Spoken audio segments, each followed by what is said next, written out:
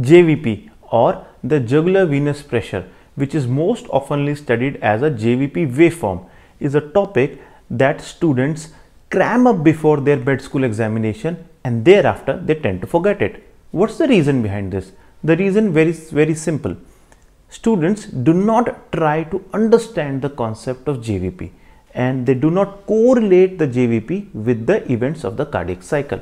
This is a two-part video on jugular venous pressure which will help you in understanding and subsequently learning the concept of JVP. In the first video, we will simply learn a normal jugular venous pressure waveform and we will try to correlate this JVP trace with the events of the cardiac cycle.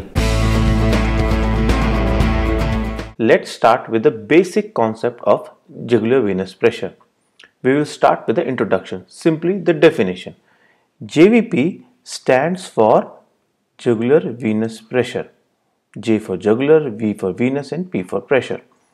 It is the oscillating top of the vertical column in the right internal jugular vein. Mind you, the right internal jugular vein.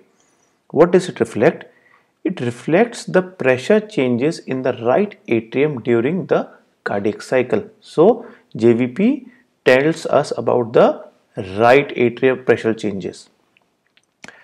Harrison says that it is, and actually it is, the single most important bedside measurement for estimating the volume status of a patient. So if you want to assess the volume status, whether the patient dehydrated, fluid overloaded, then jugular venous pressure bedside measurement, bedside evaluation is the single most important bedside measurement. So this is the right internal jugular and this is the oscillating column that we see in the neck. Why it is always right internal jugular vein? Why don't we say the right external jugular vein or the left internal jugular vein? There are two reasons. Right internal jugular vein is in the direct communication with the right atrium. So whatever happens in the right atrium is directly reflected into the right IJV. That is the reason we see the JVP in the right IJV. Let's see the anatomy. This is the internal jugular vein, external jugular vein, right subclavian artery, right subclavian vein. The right subclavian vein along with the innominate vein and the IJV forms the superior vena cava that drains into the RA. So like this arrow, the IJV, the right IJV is in the direct communication with the right atrium. So whatever happens in the right atrium is reflected in the internal jugular vein. The left the left IJV is somewhere here, so it is not in the direct communication. Similarly, what happens, the IJV, although it ultimately drains into the right atrium through the superior vena cava, but still it first drains into the right subclavian vein that subsequently drains into the superior vena cava. So that is EJV is not in the direct communication. Also, the right internal jugular vein is valveless. There are no valves. So there is no obstruction of the reflection of RA and the pressure changes of the RA into the IJV. So the waveform generated in the RA is accurately reflected into the right internal jugular vein. Now let's come to the waveform. In the waveform, there are 3 positive waves and 2 descents or troughs.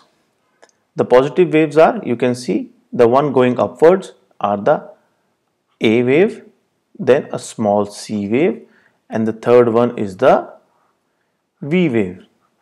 The troughs or the descents are the X and the Y. So from here it is descending here, so this is X, and this descent is what we call a Y descent. So now let's see what causes A, what causes C, X, V and Y. Individually we will see the waves and the troughs. So the blood comes into the RA, from RA it goes to the right ventricle. Now in the last end of this right atrium, when the right atrium drains into the RV, there is a RV, there is a atrial systole, the atria tends to contract, so it pushes the blood into the right ventricle. When it pushes the blood into the right ventricle, and since it contracts, there is a upward movement of the JVP. Upward movement. This upward movement is what we call a wave. So this goes, this goes up. So the A wave is caused by the atrial contraction or the atrial systole. The RA has contracted, pushed the blood into RV. Now what will happen with the RA? The RA will now relax. So when the RA will relax, the waveform will come down, the pressure will fall. So after the atrial contraction, which gave a positive wave, that was A wave, now the RA relaxes. Now the right ventricle goes into systole. When the RV contracts, it pushes the tricuspid valve, this one is a tricuspid valve, slightly towards the RA, slightly towards the RA. That is, the tricuspid valve bulges into the RA in the early part of the right ventricular systole. That bulging of the tricuspid valve gives us a small positive wave that what we call as a C wave. While the RA is relaxing, the tricuspid valve, due to RV systole, bulges into the RA and gives a small C wave. Now after the C wave, the RA continues to relax, and it goes down and relaxes fully. So this full relaxation is what we call the X descent. The X descent means relaxation. The X descent is due to the atrial relaxation or the atrial diastole. This part from A till the bulging of the tricuspid is X, and what we call from C right till the bottom is what we call a X prime descent. RV contracts and it pulls the RA floor downwards. So this descent causes the further relaxation, that is the X prime descent. And finally, after the atrial contraction, bulging of the tricuspid, a small positive, we finally have a fully relaxed right atrium. Now when the right atrium has fully relaxed, what will happen? In a relaxed cardiac chamber, the diastole the filling of the chamber starts.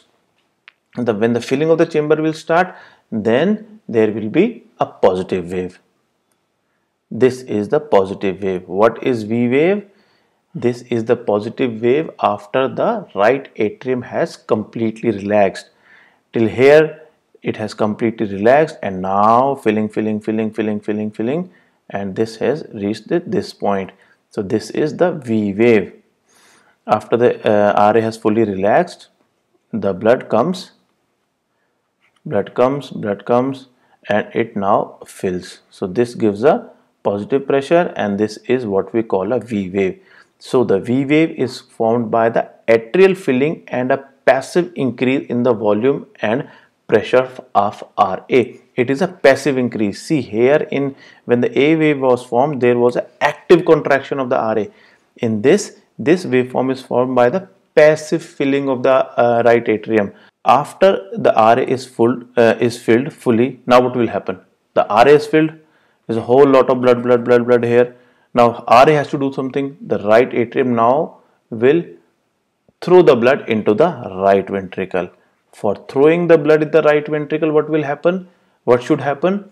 The tricuspid valve should open. So at V, the tricuspid valve opens.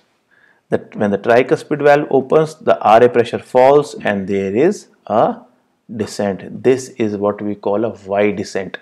So the first descent was due to the relaxation of RA. The second descent is due to the emptying of RA. So the tricuspid valve open, RA empties, and right ventricle passively fills. So this is emptying, now emptying. When it is about to empty fully, then what will happen? The atria will contract to completely empty itself. Then a wave will come. Then again C wave, then again X wave, then V wave, and the Y descent. This is a normal, how a normal jugular venous pressure waveform looks like. I just explained the individual components, what do they depict, what part of the cardiac cycle do they depict. So let's revise. A is active atrial contraction. The RA contracts actively, atrial systole. After the contraction, while relaxing, the RV contracts, the right ventricle contracts, and the tricuspid valve bulges into right atrium and gives a small positive deflection. So the C wave is tricuspid valve bulges into the RA and the floor continues to descend. So that this X descent is due to the atrial relaxation. At the X, right atrium again starts to fill, the pressure rises, atrial filling, and when right atrium is adequately filled, then what happens? The tricuspid valve opens so that the RA empties into the RV. At V, the tricuspid valve opens, RA empties, and the pressure then falls. This is the Y descent. Now, let's correlate the right atrial JVP, the right atrial waveform, that is the JVP, with two things. One, the heart sound, and the second is the ECG, S1 and S2. How does S1 occur? The S1 is caused by the closure of the mitral and the tricuspid valves. The S2 is due to the closure of the aortic and the pulmonary valves. This was due to the C wave was due to the bulge of the tricuspid into the RA. So that means the tricuspid valve had just closed before the C wave. That is, the S1 will come just before the C. And when will the aortic and the pulmonary valve close? Immediately before the tricuspid valve opens, not after, immediately before the tricuspid valve opens. The aortic valve will, the pulmonary valve will close, and from the other side, the tricuspid valve will open. The tricuspid valve opens at V. Now, the correlation of JVP with ECG. In the ECG, P wave, what does it denote? It denotes atrial depolarization. That is the atrial systole. That is the atrial systole or the atrial contraction. So the A wave corresponds with the P, and after the tricuspid valve closes, right ventricular systole or the systole starts. So the PQRS, the QRS complex, that is the ventricular depolarization, that is the ventricular contraction, happens after C. So how do we monitor JVP? We monitor the JVP with invasive monitoring. One is the bedside evaluation, the bedside measurement, or the bedside examination. That is out of the scope of this video. We will see the invasive monitoring. So this is a JVP or the central venous catheter. This is how a catheter looks like.